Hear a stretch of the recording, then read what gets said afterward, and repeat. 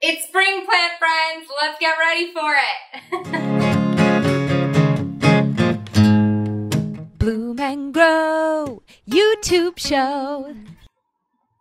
The sun is out, plant friends. I'm on day 7 of quarantine in New York City, but that's besides the point. The sun is out. Spring is coming. We are nearing the end of March. We are hitting spring. The first day of spring was yesterday, and it is time to get our plants ready, to wake them up and get ready for spring in our households, because plant friends, spring is the growing season. So our plants have been a little dormant. They've just been kind of chilling, laying low to get through the winter, to get through this pandemic that we're all going through. And now it's time to be resilient. I've got my tank top on because I'm sweating in my house. It's actually really warm. And it's 5 o'clock somewhere. It's almost 5 o'clock here, so I will be toasting you. And I hope as you guys follow this video and prep your plants with me, maybe you have a drink as well, or maybe a mocktail. So cheers. I'm having an Allagash World on a String. World on a String. It's an ale brewed with orange peel and aged in bourbon barrels, and it is delicious. So cheers to you. Cheers to this pandemic. Cheers to us cultivating this beautiful hobby of keeping plants indoors while a lot of us have been indoors for a little bit. But most importantly, cheers to spring, which comes every year, no matter what pandemic. So I'm so excited about my balcony garden, but I'm also so excited to see my houseplants getting ready. So I've made a little list of things that I want to do in my apartment to prep everything for spring. So I figured that I would run through the list with you and we'd like learn together and get ready for spring together. So cheers. So number 1 on the get ready for spring list is actually clean your windows. Clean your windows, plant friends. I know that we say that as we go into winter, it's important to clean your windows because it's going to, the light is going to reduce. But my windows are so dirty right now, whether it's been the stuff in our apartment sticking to it, whether it's been the stuff outside. New York City is a dirty place. Wherever you live, there's probably pollution. So give your windows a good clean so that you can really access all of that amazing sunlight that we're getting now that the days are longer and the sun is higher, right? In the hemisphere, in the northern hemisphere. That's number 1. Number 2, do a plant check. I did this earlier today as I was trying to get organized for a few videos that I'm shooting today. Walk around your apartment and check out every plant that you have. And I have 150 plants, so this took me a minute and it was glorious. Every plant that you have, you want to stop for a minute, take a look, and like look under the hood. We've kind of like skated by with the winter. I want you to take a look at your plant. See if it's got a lot of brown leaves. See if it's gotten a little leggy, a little etiolated. Check the soil. See if the soil has gotten so compact that it's actually pulled away from the sides of the pot, or if the soil is doing pretty good. See how dry the soil is. Take everything in. This is a beautiful meditative practice, but also through the winter, and if you have a lot of plants like me, some plants are gonna like probably be forgotten. Some plants are maybe gonna have had a troublesome winter. They didn't get enough light. They didn't get enough whatever they needed. And it's good to check in. So I noticed there were like 6 plants that I needed to repot, which I've repotted in a separate video that you guys can go check out. And so I spent this morning repotting everyone and like figuring out, okay, you're going in this pot, so this pot needs to get replanted, and it kind of all takes a minute. After you kind of assess who's doing great, who's killing it, who's not, then kind of make a list of all of the plants that you need to give some TLC to. And then once you realize who the plants that you need to give some TLC to are, you're going to make a list of what you have to do. So in the spring, when you want to take care of your plants, it's very common to repot your plant, which is taking the plant out and putting in fresh soil and keeping it in the same pot. You could pot up your plant. So if you've noticed that your plant is outgrowing its pot, if you see roots growing out of the bottom of the drainage holes, if you see roots spilling out of the sides, if you're noticing that your plant is kind of wilting and like not looking very happy no matter what you do, that plant is probably ready to be potted up. Also, if you've had a plant in its pot for 1 to 2 years, it's probably time to just check in with that plant. And I'm going to do that with this plant in a minute to show you what to do. So if you see roots growing out of the pot, the plant looks like pretty unhappy no matter what you do, or it's been in its original pot for 1 to 2 years, that's when you're probably going to want to take the plant out, take a look, see if it needs fresh soil, see if it needs to be pruned, whatever. So you're going to be dealing with the pot, you're going to be dealing with the home, and then you're going to be dealing with the actual plant. So you might want to trim some of the brown leaves off. It's very normal that in the winter you're going to get some yellow, you're going to get some brown leaves, parts of the plants are going to die. It's totally cool to cut all of those off.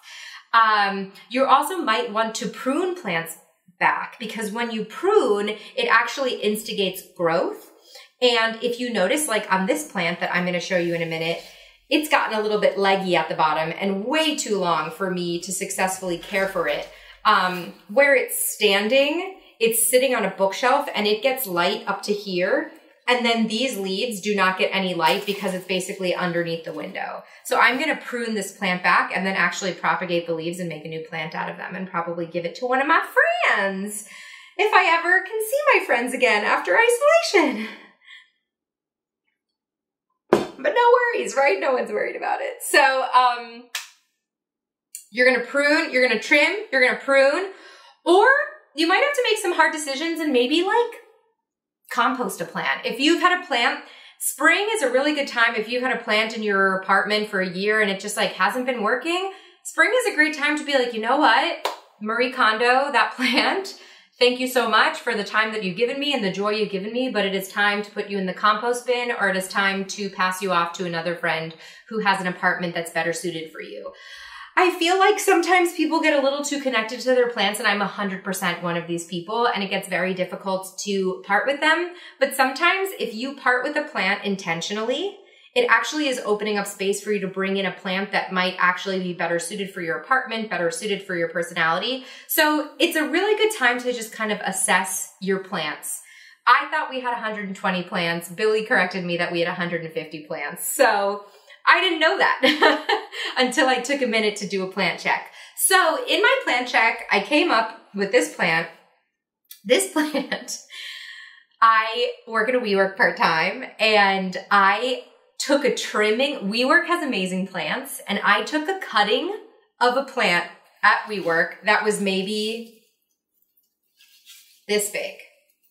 I took this big of a cutting, and this plant is now so epic. It is so happy. I don't know if this type of lemon lime philodendron is just like a prolific grower, or if it's just so happy. It is sitting in my southern facing window, and it's growing down my little desk bookshelf, and it's so happy. So I think it's super happy in its conditions. But I have had the plant now for a couple of years. So I want to, it is in a cache pot with no drainage. So it's in a nursery pot that I stick in this cache pot. I water the plant in its nursery pot. I let the water drip through the bottom, and then I put it back here. This is what I absolutely recommend doing. If you have pots with no drainage, I recommend putting them in a nursery pot with drainage and then slipping it in the cache pot. I cannot be more intense about that. That's what is working best for me and my plants. And I've actually just made a commitment to myself to only have pots with plants in pots with drainage for this next year, for the remainder of 2020. So for phase one, I'm going to prune the plant. So I've got a mason jar full of water, and then I have a propagation cone. This is by RT1 Home. They're an awesome company out of California. The cone sits on top of the glass so that when you put the plants that you're propagating, it doesn't like fall out. It just makes your life a lot easy. You can not use it and just stick it in the mason jar, but I love this thing. I've exposed the 3 nodes right at the bottom of the plant. I'm going to stick that in water. Whoops. Come on, look at that. You know what? I'm actually just going to leave one leaf like that. And then I'm going to do the same thing here.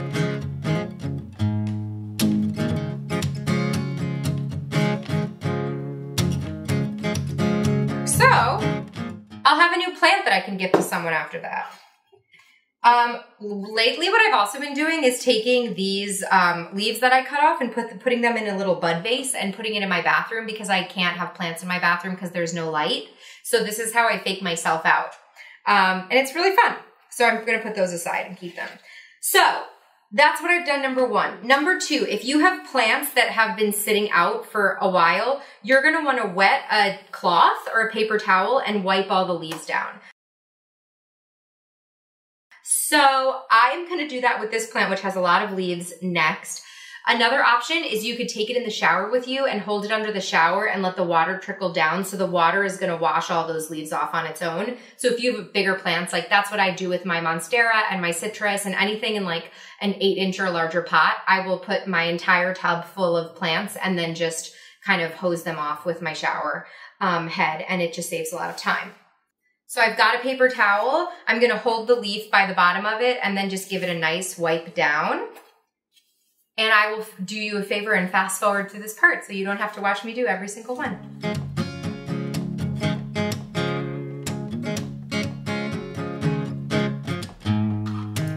Okay, so everything is wiped away. It's hilarious, the gross things that I just wiped off on this plant.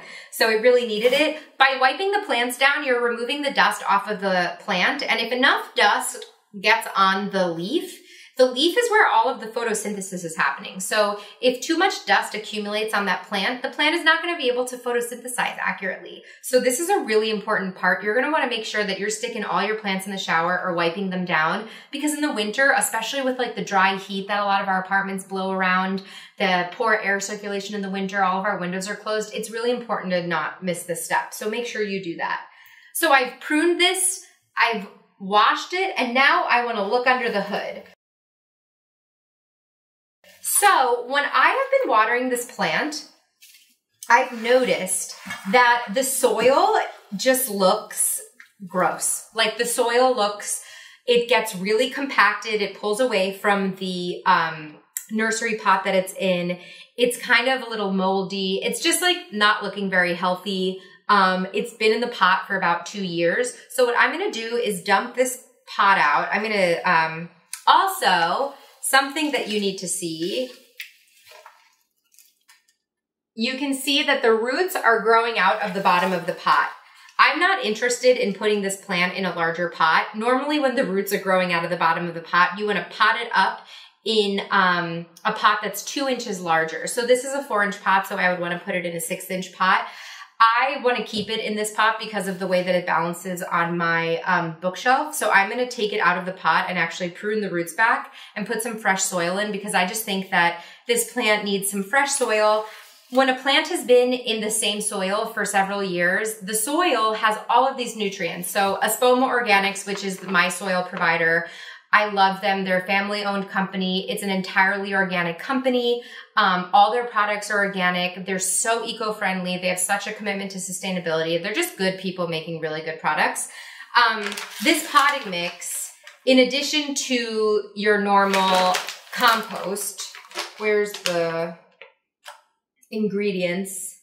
So soil is normally peat moss, perlite, air, water, and then other things. So all of this stuff is organic. In addition to that, they put earthworm casings, mycotone, alfalfa meal, kelp meal, and feather meal. And all of those things have different nutrients that release into the soil that help the plants absorb, and it makes them healthy and happy. So as your plant lives in the soil and they absorb those nutrients, the soil then gets depleted of those nutrients, which is important for you to fertilize. But every couple of years or every year or so, it's nice if you can add some new fresh soil in there to revitalize the kind of, I believe the word is microbiome, that is established.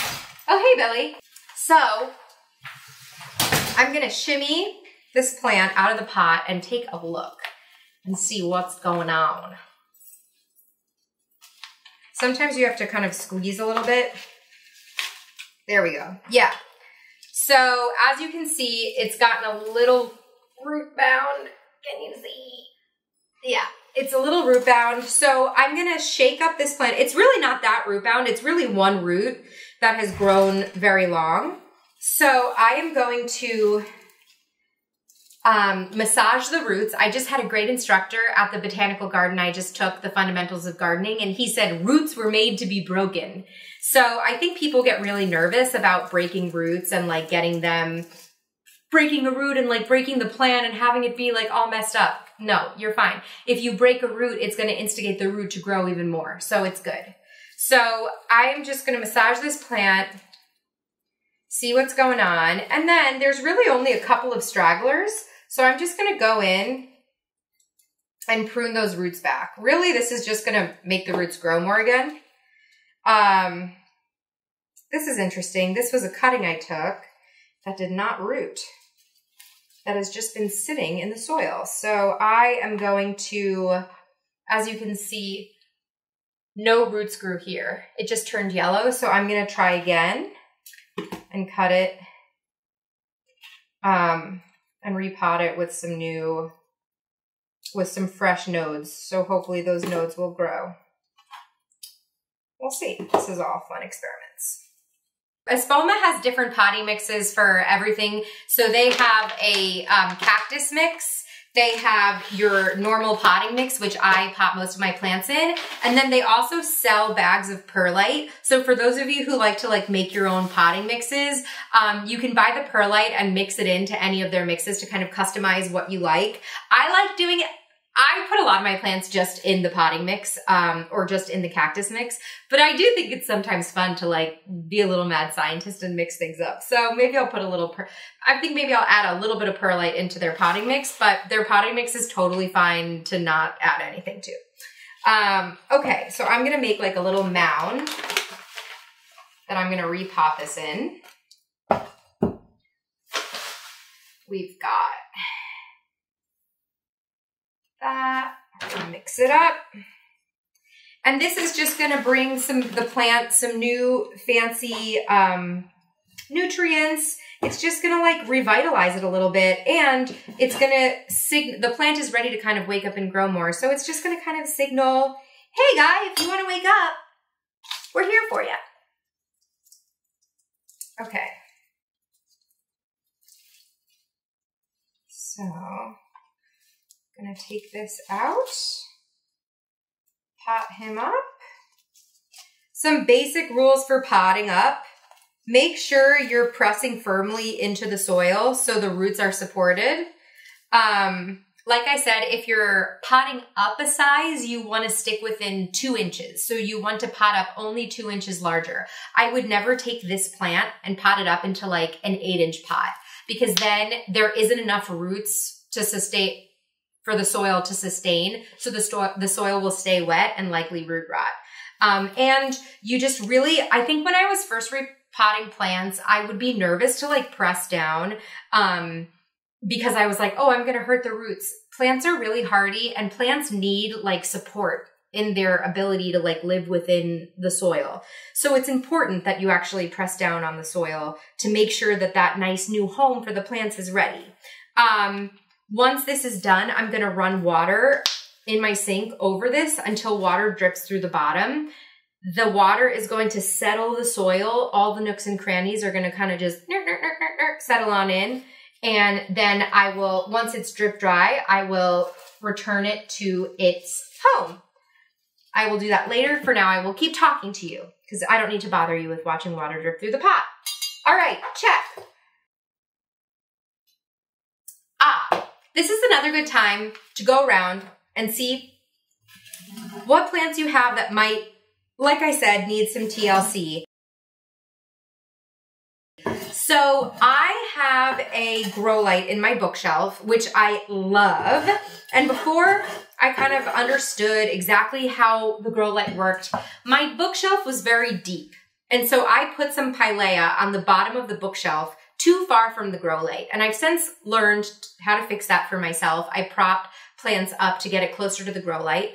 That's Grow Light 101. You can listen back to all the Bloom and Grow Radio episodes on grow lights. But I have this pilea that has become extremely etiolated. If you see, it's got a really long stem, and I'm not into it. I'm not into it, plant friends. I want my cute little pilea that stands up like this. So you can check back in the Bloom and Grow YouTube show. I've been experimenting with semi-hydroponics, and I rooted a pilea in semi-hydro, and it was unbelievably successful. So what I'm going to do is cut this pilea down and I'm going to root it in semi-hydroponics. And then I'm going to decide whether or not I'm going to keep it in semi-hydro, like once it roots. But for now, that's what we're going to do. It's very simple. So I'm going to, let's see, I'm going to cut it here. Oh, that already feels so much better.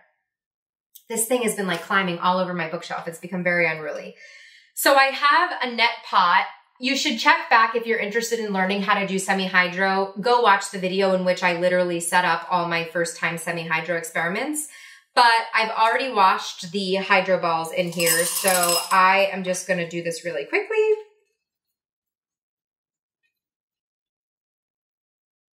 To see it root. And then I'm going to sit it in, when you root it, you don't put any fertilizer in it. You only start fertilizing a month into rooting. That's what Kay, my guest expert, told me. So there we go. I'm going to put some water in this. You want the water to be 1/3 full. And since this is see-through, it's like the perfect way to measure. So this is how I'm going to root this new pilea. And it just looks so much more manageable this way instead of that very unruly pot that I had. So I will clean that pot out later. But this is a good time. If you've noticed your plants have stretched from the winter, you can keep it. I have some plants, some succulents that have etiolated, which is stretching towards the sun, which I leave. But if you want to deadhead them, which is cutting off the top and rooting them, that's essentially what I just did to this pilea. The spring is a great time to do it because since the sun is out, the plants are going to be able to photosynthesize and grow those new roots and be happy in their new homes. Last but not least, fertilizing. It's time to fertilize again, plant friends. As we've been dormant, as our plants have been dormant, there's been no need to do that. But now that spring is here, it's a great idea to fertilize a little bit, help those plants wake up, and also if they've been in that soil for a while, you're going to replenish the nutrients in that soil if you're not going to fully repot something. So I fertilize with Espoma Organics. This is stupidly simple. It is stupidly easy. I love it. I was very intimidated by fertilizing, I think, just because it felt like sciencey and like chemicals and like there were beads and things that I was mixing in and they were blue and weird. And I don't know, I wasn't very into it. Espoma has made fertilizing so easy. All you do is you have this liquid fertilizer that they have. You flip it over. In flipping it over, the cap on the top gets filled. And then, actually, I'll just do this. So I take a quart. So it's literally as simple as flipping it, having it get filled, and then I add a dose to a quart of water, mix it up, and that's what I water my plants with. And I do this every couple of weeks, but this is the time to start fertilizing again. It's going to help give your plants the support and the nutrients to start growing again in the growing season. Especially if like during the winter we scale back on watering, we don't fertilize. So it's nice to just give your plants a little bit of love. So I'm going to go around and give some plants some love who I think need some. I use the indoor houseplant fertilizer for almost everything. I also have the African violet fertilizer and the orchid fertilizer and the citrus fertilizer for my citrus trees. So these are some tips to get your growing season going, plant friends. I hope it helps. Comment below if you're going to be doing any of these things. Comment below if you have tips and tricks you want to share with me, because I'm happy to incorporate them in future episodes if I think it's super interesting. So until next time, my plant friends, keep blooming and keep growing. Hey plant friends, if you like this video, make sure that you subscribe below. Also, check out my podcast, Bloom and Grow Radio, with houseplant care tips and really interesting interviews with plant people all over the world. And follow me on Instagram. All of the links are in the show description below. Keep blooming and keep growing. Doom doo doo doo doo doo doo doo doo doo doo doo doo doo doo doo.